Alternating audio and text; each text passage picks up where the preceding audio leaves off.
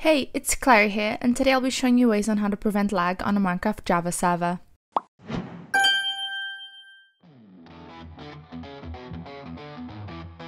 One of the many ways you can improve performance on your Java server is by changing the server type to paper. Paper is generally considered to be more performant in comparison to other Minecraft types due to further optimizations found in the server code. Paper also includes timings, enabling you to find out what's slowing down your server so you can tackle it and increase performance. Another bonus is that it can still run most Bucket and Spigot plugins as well. We'll go over that in more detail later in this video, but to install Paper on your server, you need to head to Server.pro and go into your server control panel. At the dashboard, head into your servers and then configuration. There you just have to press on the type section and select paper. Then you can save and restart the server so the changes actually take effect.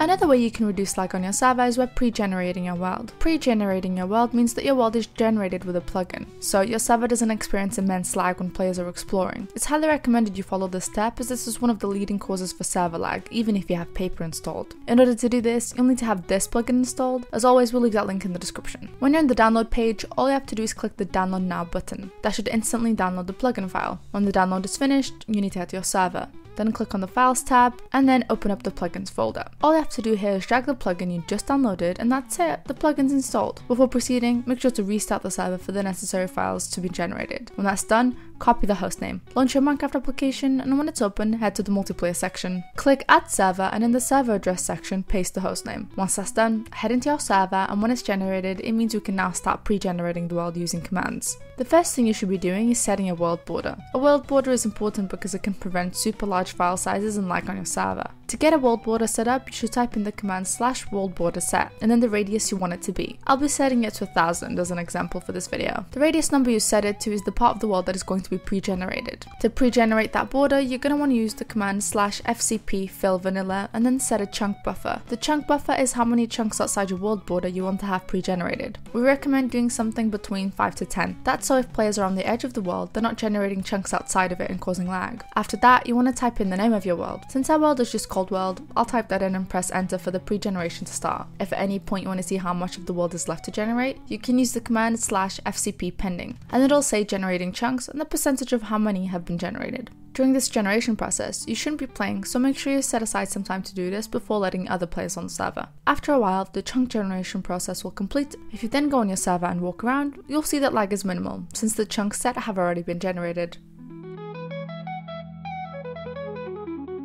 After installing Paper onto your server, you can take further steps in reducing lag by optimizing features in the configuration files. If you don't know which features to tweak to increase performance correctly, we recommend you follow the settings from this Spigot post. The link to this post will be in the description. All you have to do is scroll down and look through as there's a variety of options. We recommend looking for the bucket.yml file, the Spigot file, and the server.properties file. After you've made all the configurations you desire, ensure you press save file in a config file to confirm all the changes. As mentioned before, Paper includes timings, a feature that enables you to find out exactly what's slowing down your server. If you're still having performance issues after the last two steps but not sure exactly what the problem is, timings reports are the perfect option. What you need to do in this step is head into your server and type in /timings_on. This will start the analyzing of your server. We recommend leaving it on for about 3 minutes. After a while, you should then enter the command /timing space for the report to be generated. To view it, you should click the link that appears and press yes. That'll open up a page on your server detailing all kinds of info about your server. If you have over the graph, you can see specific information like TPS, TPS loss, chunks, and more. When I've done that, I can scroll down and see that at the top, most of the server tick issues were to do with full server tick. If you have similar issues, you can open up the drop-down list and target what exactly is slowing down your server. For example, if it says tile entities or entities, there are plugins you can download to improve performance. From now on, Paper is going to include Spark on newer versions, so for future versions we recommend using Spark reports instead. If you're not sure on how to use them, we've actually made a video on it before, so we'll leave a link to that in the description. There are some plugins you can install in a server that can help clean up performance and get TPS up. If you have an issue with entities causing lag, such as cows and pigs, there's a plugin you can download to fix that. That's the Stack Mob plugin. We'll leave that link in the description. Basically, the Stack Mob plugin enhances server performance by stacking and merging entities. Your animal pens will go from looking like this to looking like this. However, if you're still having issues, you may benefit from installing the Clear Lag plugin. Clear Lag is designed to reduce lag by clearing out mobs every 5 minutes, but it also has a lot of other features. If you're having problems with other aspects causing lag on on your server, it's guaranteed there is a plugin that can assist in fixing it. For example, if you're experiencing lag due to automatic farms, you can download the Auto Farm plugin. The Auto Farm plugin lets you run through fields and break tens of crops at once. Its features are configurable too, so you can tweak it to your liking. Hopefully though, if you follow all the steps showcased in this video, you'll be able to reduce lag on your server drastically.